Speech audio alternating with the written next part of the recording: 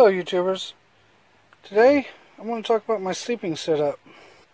I'm getting a little old and out of shape for sleeping in hammocks, even though I love it, but just doesn't work out too well for me.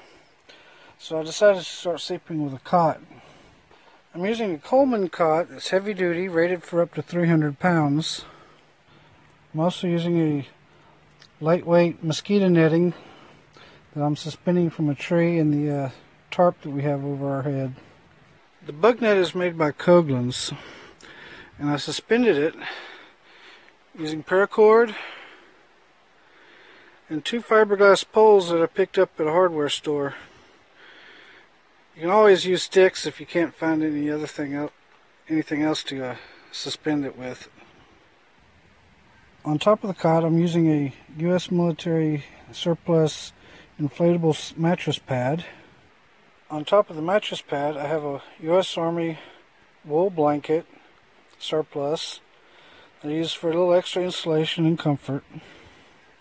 And when it's cold, I have a snug pack jungle blanket that I cover up with. For more info on that, we have already done a video on it. And for a pillow, I'm using a poncho liner and a small shawl. And thank you for watching.